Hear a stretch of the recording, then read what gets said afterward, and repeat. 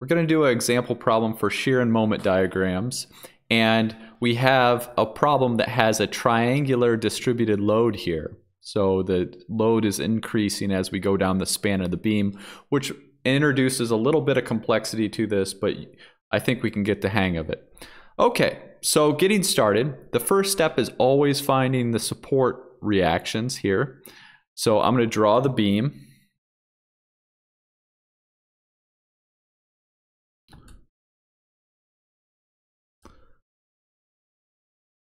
Okay, and we have points A and B over here. At point A, we're going to have AY, and then we're going to have AX, and then we're going to have BY over here, just the Y direction, because we have a roller here and a fixed joint here. And how do we deal with this distributed load, this increasing distributed load here? Well, for triangular loads, we can figure out the total force here by taking the area underneath this curve here. So the area underneath the curve, if you remember from geometry, the area of a triangle is 1/2 base times height. So we have 1/2 and the base is 9, and then the height is 6 over here. So I think that comes out to be 27 kilonewtons here for the total load underneath. So where do we place it? Well, it's not going to be in the middle. For an equally distributed load, it is directly in the middle, but for this increasing one, it actually occurs 1/3 away from the high side, so 1/3 of the base. So if the total base is 9, this distance here is 3, so that's 1/3. So we're actually placing this over here, and the total force is 27, and the distance there from B is 3 meters. Okay, so that's one to remember. If you have a triangular distributed load, it's 1/3 from the high side where we can place that force. Okay, so now let's solve for the supports using our equilibrium equations. Some of the forces in the x direction, set those equal to 0. I think what you notice here is AX is the only one in the x direction, so we get 0 for AX. Now let's solve for the y direction. All right, so upward we have AY plus BY, and downward we have 27, and set that equal to 0. Now we can't do anything more with that equation, so we'll sum the moments around A and set those equal to 0. Okay, so doing that, we have 27, which is going to create a negative moment, a clockwise moment, and the distance that it's acting away, that's 6 if the total length of the beam is 9. So that's 6 meters away. And then we have BY, which is going to create a positive moment. And the distance that is acting away is 9 meters. And that is it.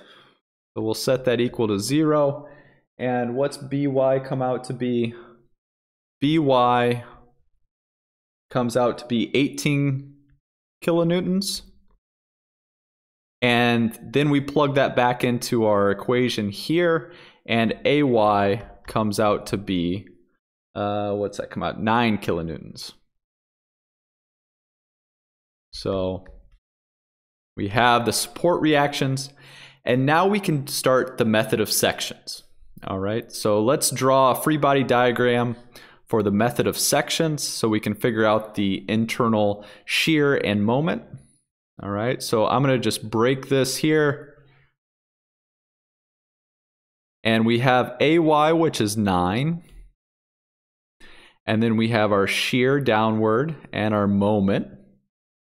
Now, I want you to note that we summed up all the load and made it a 27 kilonewton load downward here. When we do the method of sections, we can no longer do that. We have to actually show the distributed load here.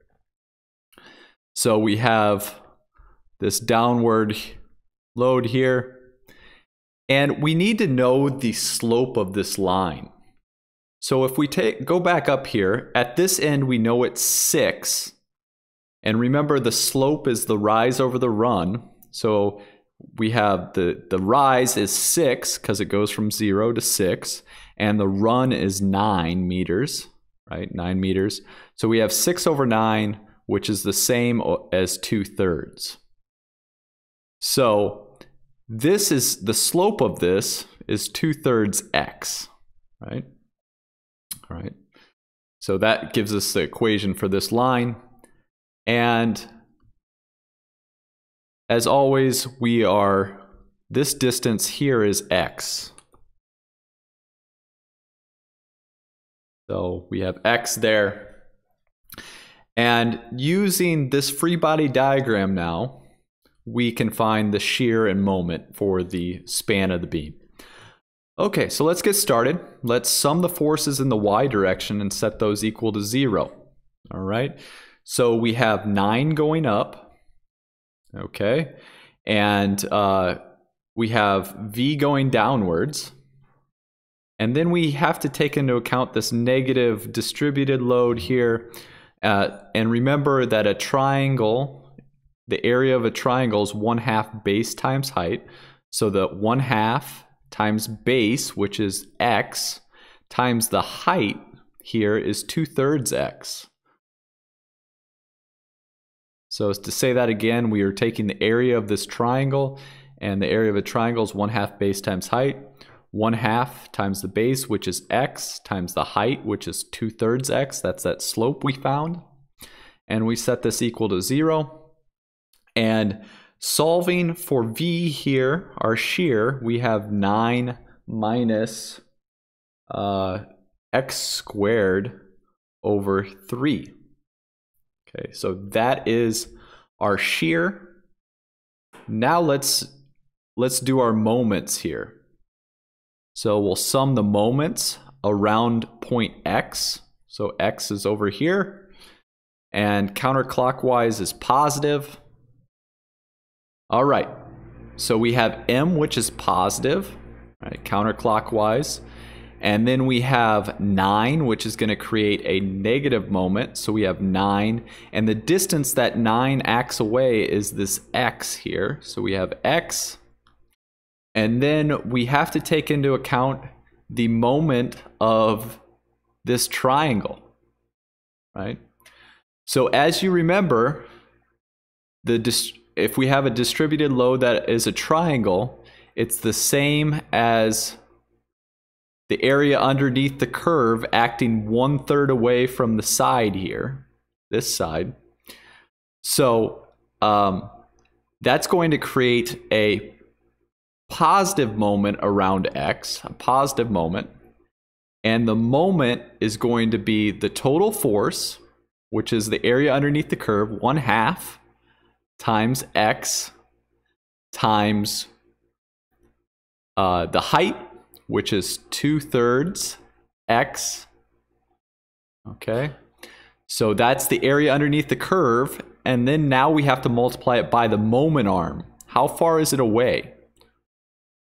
Well, if this is x here, the distance from here to here is actually 1/3 x. Okay, 1/3 x.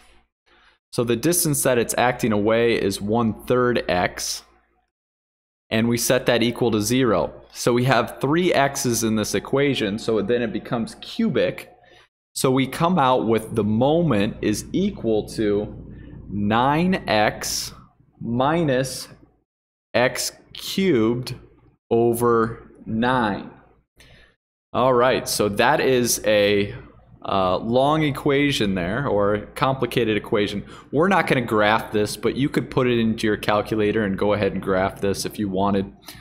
But the thing I want to do is, remember we said the derivative of the moment is equal to the shear, right?